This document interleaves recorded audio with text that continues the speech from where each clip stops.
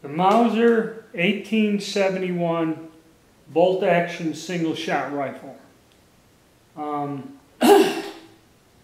kind of did a reloading video, took this thing out, shot it at 100 and 200 yards, and I was going to tie in my older videos on this rifle, and not to be confused with the 1871/84, which is a repeating magazine rifle. They are both in the same 11mm by 60R Mauser, which sometimes commonly referred to as the 43 Mauser. They are both the same caliber.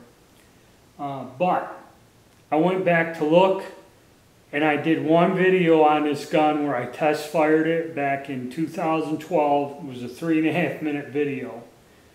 And I think I used this rifle, I'm going back in time, back to the old days of YouTube. It was back 2010, 2012. We used to challenge each other, like me, the Gun Geek. I know Teleosaurus, I put out some challenges, and he actually shot them and posted the videos. YouTube had a thing where you can post a video, and then I can post to it and link it.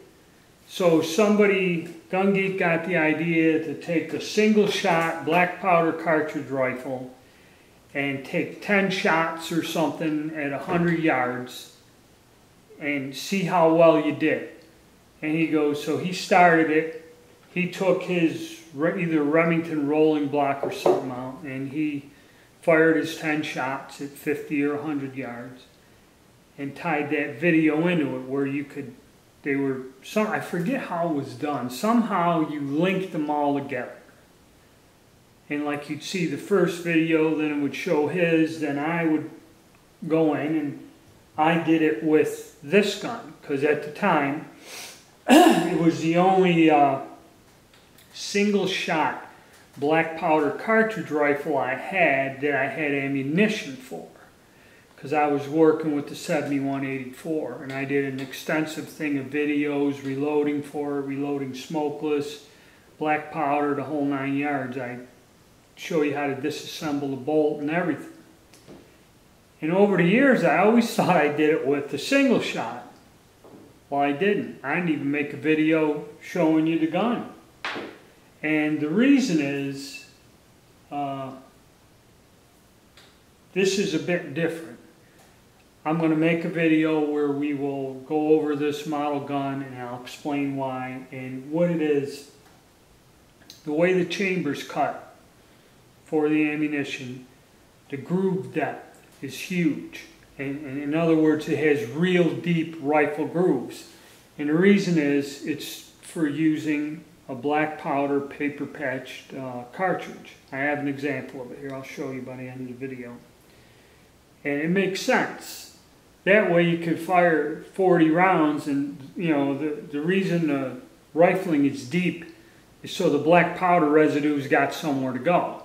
Because the way all of these, this one, the Gra, even repeater, the bolt action repeater, the rifling is cut noticeably different on the 7184, okay, where your groove diameter is 446. This one's 5 something, just like the Gra, but it still has the same bore and chamber, okay, like the other 7184. So when you try to get a bullet inside the case that'll match up, which is basically like a 45-70 bullet, when you put it in the case, it's, you know, the thickness of the brass, the chamber's not cut, and it won't chamber, it won't work. You have to fire a grossly undersized bullet in this gun with black powder to bump it up to engage your rifling to get it to work. Or what I did and got in a rush is you get the healed bullet from Cast Bullet Engineering in Australia. Makes a bullet that this French guy, I mentioned his name, I forget it now, but he made a healed bullet. It's called the 2005 Gra bullet.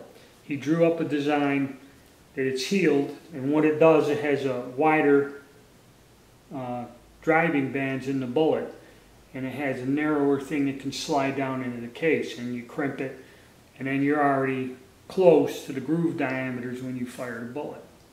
Now, I had some success in the ground, but actually I got it to work real well with this gun. Okay, and when I was going to show you me shooting it at 100 and 200 yards, I said, okay, I'm going to go back, tie in my videos where I look at the rifle, you know, do close-ups and that. Well, they don't exist. I never made them. This one slipped through the cracks. So, and like I said, the only videos I have of this from 2012 in a challenge, it was a Gun Geek challenge that I did. And since that time, YouTube has eliminated to where we can't tie our videos together. I think when I did it, you'd have to get permission or something. You'd ask the other person on his channel, can I have permission? And then my video would be tied in some way. It's been so long I forgot, but they eliminated that. And then I ran a whole series. I went and deleted them over the years because they were pointless without the system. I used to call them the Cobra Challenge, and I tried them for everything. I tried them for the M95, all kinds of different guns. And other than the Gun Geek and maybe Log Cabin Loon, I think he got in on it with us, and Teleosaurus. Teleosaurus did several of mine, mostly for the Mausers and stuff. And it was kind of fun, but people like to comment and be rude and crazy and brag that they're better, but nobody likes to kind of put their money with their mouth, where their mouth is, and show off in public. And we just kind of did it for fun, you know, me and my friends. But that's going back in time and that.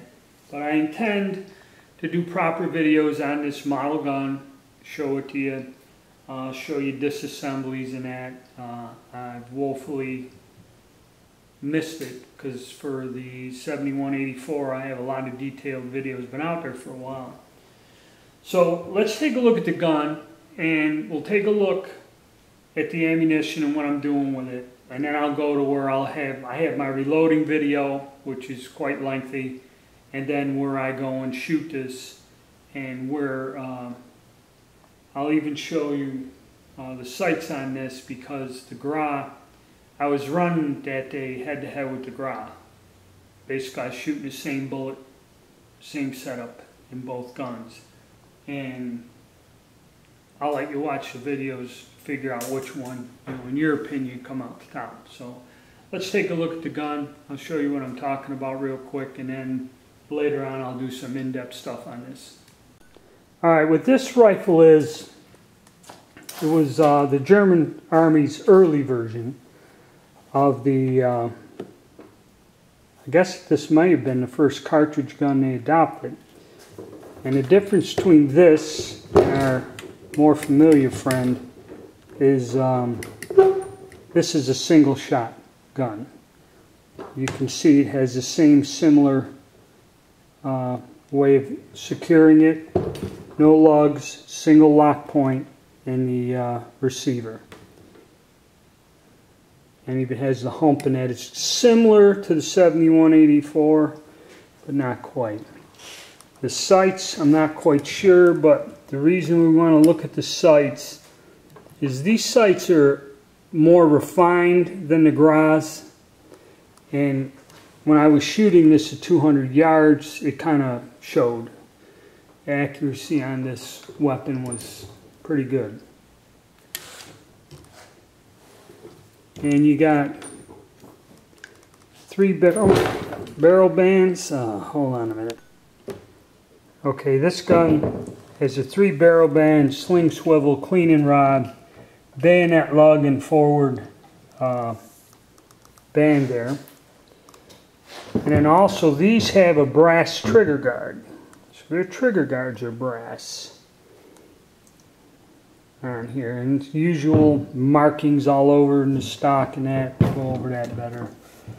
This particular one was made in 1875. There's the top. Now that EN stands for National Army, and this rifle was also made under contract at Steyr in Austria. There's your markings there. You can see this one is not a fantastic example, okay?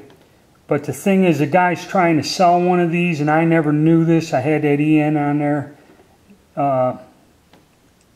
I'll write down what it is in Spanish, but it stands for National Army.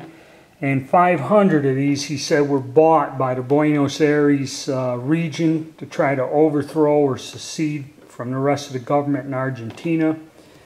So these are kind of rare.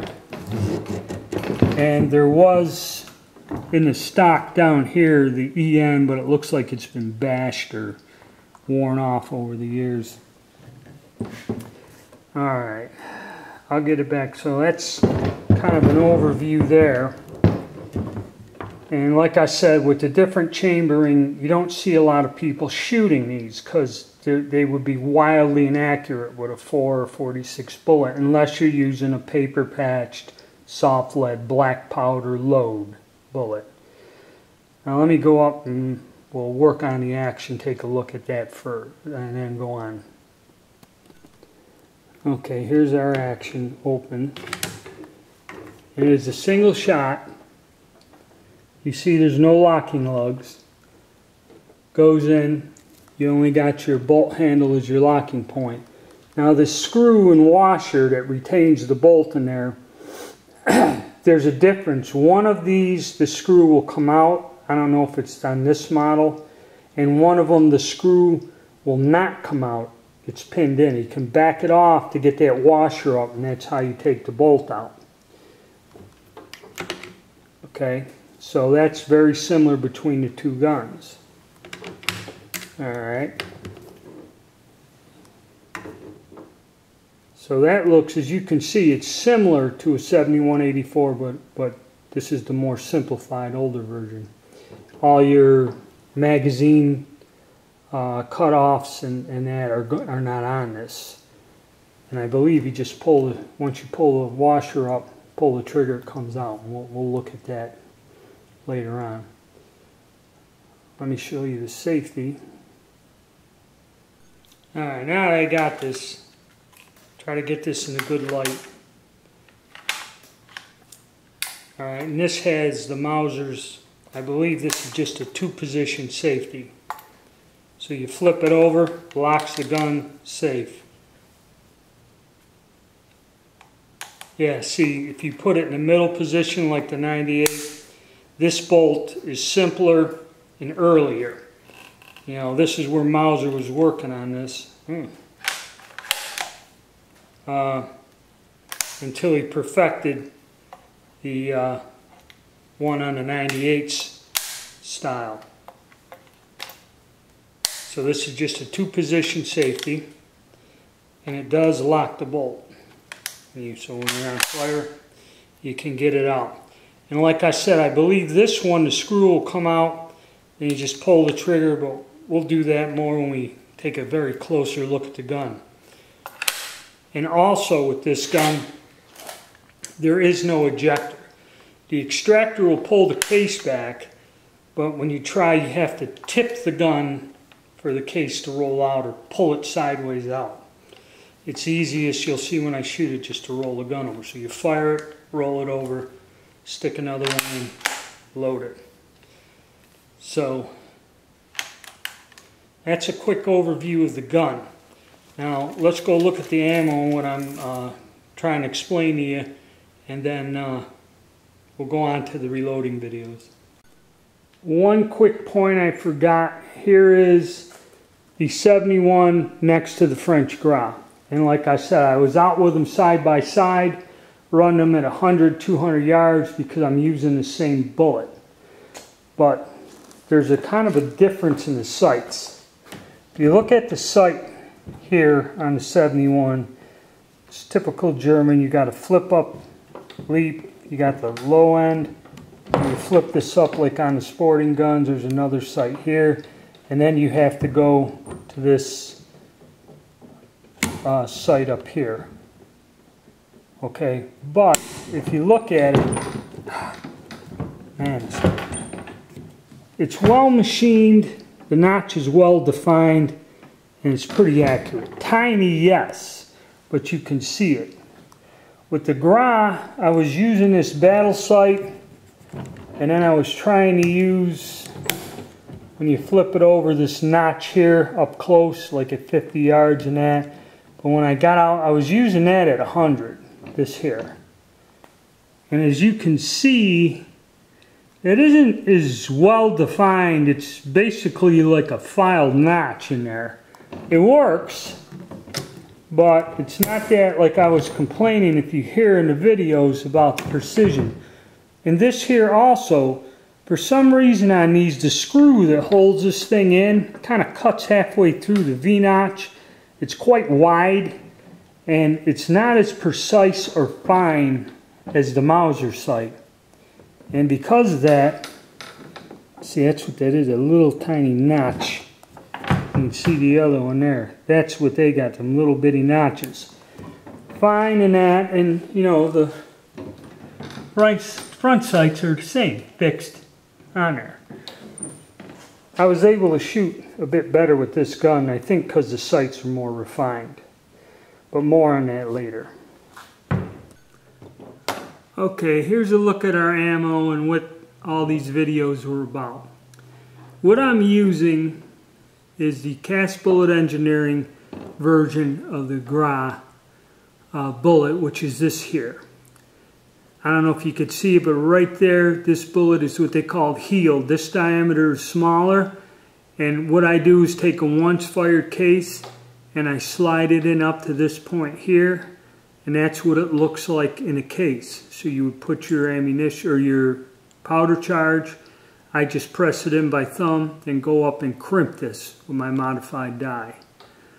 Now compared to this bullet here, which is the Lyman bullet that most of us will use in the 7184. This is size, the 446 works quite well in the 11x60 or the 43 Mauser cartridge. Alright, the reason this doesn't work is the groove diameter is way bigger, and this kind of compensates for it. So I made a video loading this bullet, this heeled bullet, and that'll be the next video after this. Then I'll take them out and show you how I shoot them. This cartridge here, I think, is an original cartridge for the rifles, and you could use them in either or, the 71 or the 7184. It's a soft lead bullet, which probably swaged in a punch press with a paper patch tight on there. There is a cardboard wad over a black powder charge in this cartridge. I believe this is an original. I have to look up the head stamp. I think it's saying 83 or 86, so it could be 1883, 86. I'm not quite sure. That's something I'd have to investigate, but I've had this forever. I found this in a large lot of ammunition, odd ammunition, when I was a teenager back like in 1977, and I've had it ever since. For years I didn't know what it was until I identified it. I try to keep an original cartridge of all of these so I can use it to compare measurements of what was made back then in the period and that, and an idea how they loaded it. But this was the standard military load. So I may get into paper patching and replicate these rounds later for both the 1871, the Verndl, and I forget, oh yeah, the French 66-74, the modified Chassepot needs around there. Now, what I found when I loaded this, I used the Lee Liquid Alex. Put a heavy coat on there. It wasn't quite good enough with the powder I was using. I was getting leading. So what I did is I melted the old Lyman lead, or not lead, I'm sorry. Please forgive me. Beeswax and Alex. And then what I would do is dip the cartridge. This is a Gra cartridge. I use the same bullet. Once it's loaded, I get a pot full of this wax and Alex, beeswax and Alex, 50-50 mixture. heat it up, and I dip the bullet in like this. If there's any extra on the case, I just scrape it off with my thumbnail, but I put this thick coating of extra bullet lube on there. And I'll show you that in my videos, and if you've seen the Gra videos, you'll see where I did that. That seemed to help. The leading wasn't as pronounced. I didn't find a lot of leading in there. As I've discussed with several people, maybe changing the powder. I was using 5744, which it develops good accuracy to a point, but it kind of burns hot and fast, and I have a lot of problem with leading. So maybe a change in powder and an investigation may eliminate that, and we could go with a different thing. Of course, we were running that close at 1,400 feet per second, which is a tad bit too fast for a cast rifle bullet without a gas check on there to help protect it. But that's my explanation on the ammunition, and I'm going to show you where I load this, kind of like this, in one video, and then where I take the rifle out and shoot it at 100 and 200 yards. And thank you, and you know, if you find this information useful and you're happy and you'd like to donate or contribute to the Cobra 49 channel, the links to Patreon, where you can do a monthly contribution, or just a flat-out contribution through PayPal Pool. Thank you.